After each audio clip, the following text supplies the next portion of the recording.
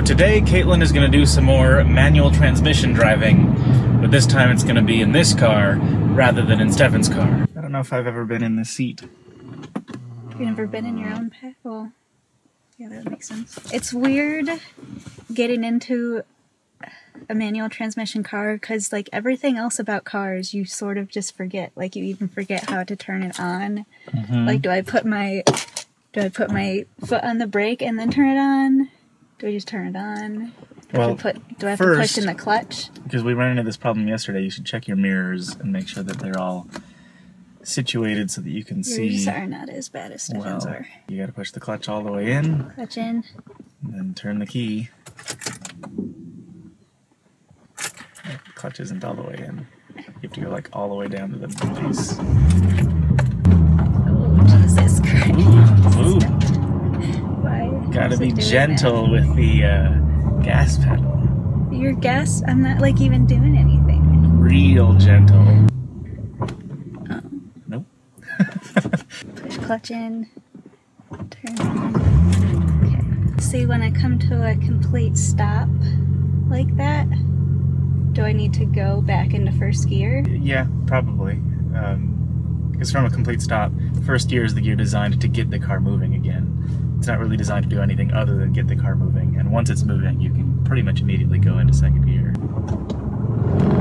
When it starts doing that, that means that the RPMs are dipping too low and you're getting close to stalling. Does this car make you more or less nervous than Stefan's? I don't know. I feel less nervous, but I don't know if that's because this is the second day that I've drove, so I just feel more comfortable in general. It shifts smoother. Did your leg feel sore after yesterday? My legs are already buff. Still a little shaky getting out of first, but I feel better doing it in your car than in Stefan's car. I think I also feel more comfortable now that I'm actually like in a residential area and there's things that I have to interact with, like stop signs and other cars, so I know more of what I need to do when things come up. When you were first learning how to drive stick, did your leg feel sore afterwards? Yeah, my left leg was always sore and shaky. Just remember to put this in neutral before you pull the clutch up. Otherwise, like, push the clutch down and then just pull your foot off the clutch. Oh, stall. Yeah. How was it? I feel better today. I also think I feel better in your car, which is weird because I thought I was going to feel worse in your car. I thought it was going to be like more bulky and hard to... I don't know. I was worried about seeing out of the windshield, first of all. And I was also worried about it just being more difficult to shift because for some reason, in my mind, a bigger car means more difficult to shift. But yeah. I think Stefan's was more sensitive and I didn't like that. Stefan's car is tuned to be very zippy. It's not tuned to be a comfortable ride. No. And I think this car is tuned to be more comfortable. He has the Fiesta ST, which is like the super sporty edition of the Fiesta. If he had a regular Fiesta, I would guess that it would be more similar to this driving experience because that's tuned for everyday driving. Whereas if you were in a Mustang GT 500 right now, that isn't tuned for comfort. That's just tuned to go fucking fast.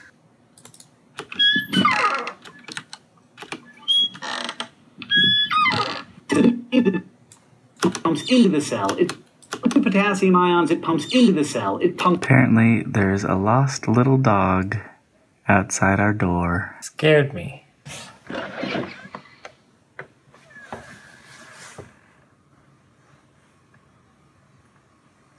Hi, doggy. Hi. Where is your owner?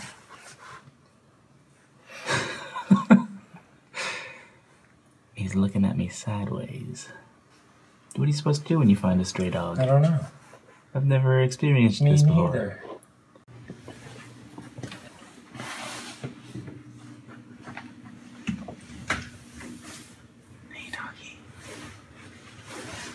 Why is your eyeball all red? What are you doing with your leg? Why are you doing that?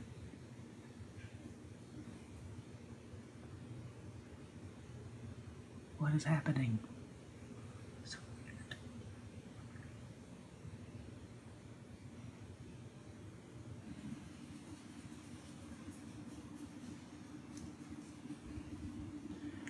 I don't know how long it's been, 20 minutes-ish? And we haven't been able to get the dog to come in where it's warm. He just wants to stay outside where it's like -1,000,000 degrees. I even got some food out for him.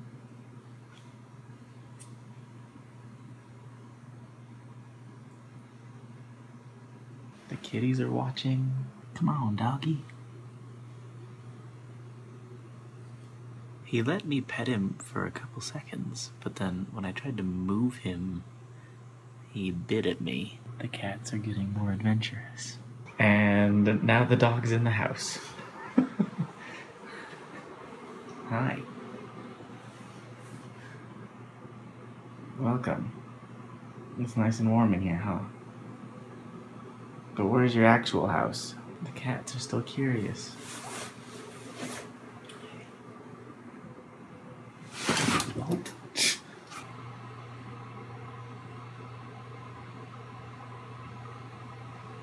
He's still doing that sort of convulsy thing.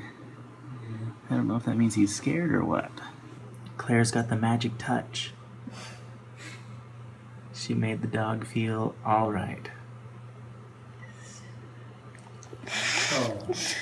Where did you come from? Where did you go?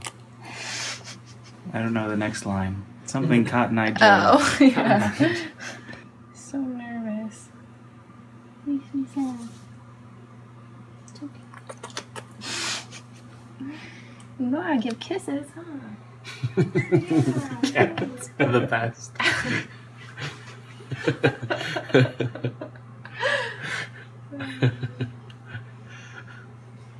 Yeah.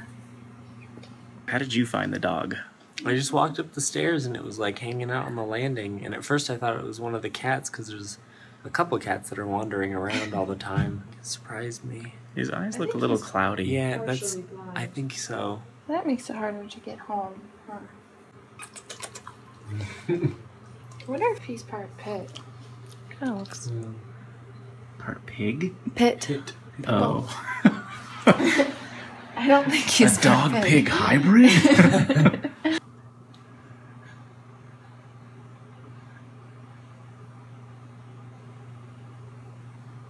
You can see how cloudy his eyes look.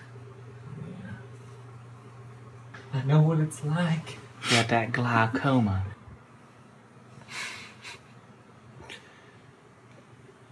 His eyes. He's down there. You lay down? You just give kisses. Okay. You definitely belong to someone. Huh?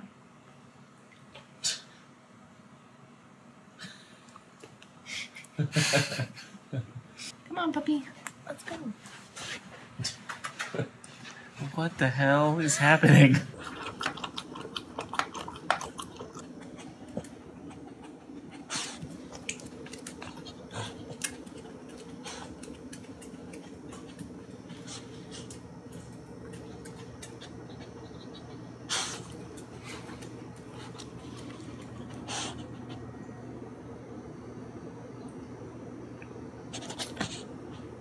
All this dog stuff is really fun, but at some point I do have to finish Crash Course. Claire, what do we do?